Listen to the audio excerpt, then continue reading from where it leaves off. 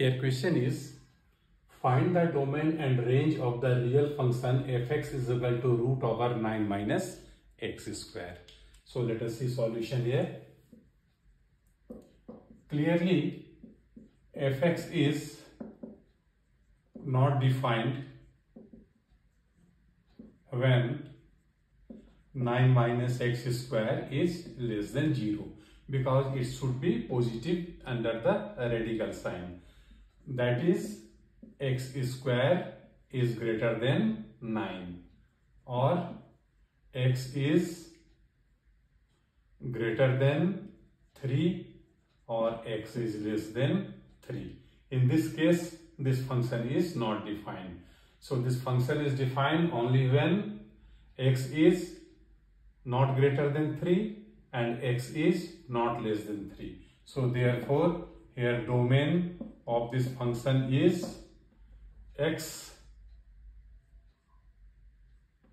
greater than minus 3 less than equal to 3. This is the answer of this part, domain. And now we have to find a range. Here y is equal to root over 9 minus x square. Squaring both sides, y square is equal to 9 minus x square, or x is equal to square root of 9 minus y square. This is also not defined. This is not defined when 9 minus y square is less than 0 or y square is greater than 9.